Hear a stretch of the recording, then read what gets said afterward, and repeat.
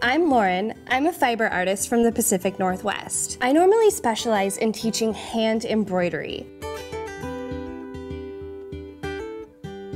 I love creating patterns and designs that are based in nature, with florals, landscapes, and even abstract designs.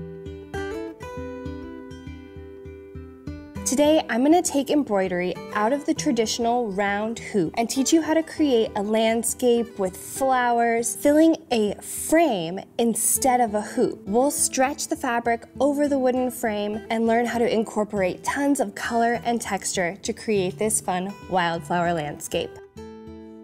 Hope to see you there.